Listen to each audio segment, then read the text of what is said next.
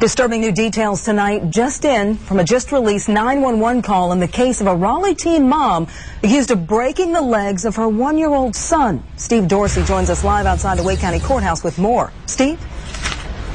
Well, Tisha, according to these Wake County court documents obtained by ABC 11 Eyewitness News, 17-year-old Princess Zamat is no stranger to police. Now she's charged with felony child abuse. 17-year-old Princess Zamat walked into court today. She's accused of intentionally breaking her one-year-old son's legs. Police say investigation to the alleged child abuse began when apparently Zamat's mother, Jacqueline Williams, who lives in the same North Raleigh apartment, called 911 on April 28th. I have a 17-year-old that has a one-year-old baby, and she is failing to take care of the baby. The baby has been on the floor. He is soaking wet.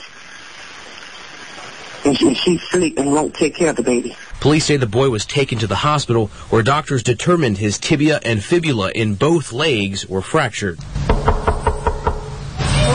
Hi, this is Steve Dorsey from ABC 11 News. A woman inside the family's home wouldn't answer the door or identify herself when we knocked. She said she had no comment.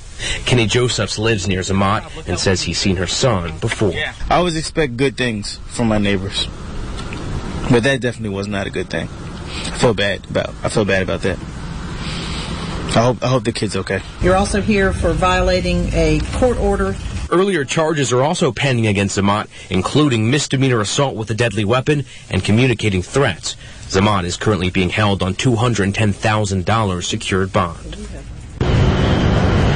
According to the latest update from Raleigh Police, Zamat's son is recovering right now at Wake Med. He's awaiting his release to social services. Reporting live tonight in Raleigh, Steve Dorsey, ABC 11 Eyewitness News.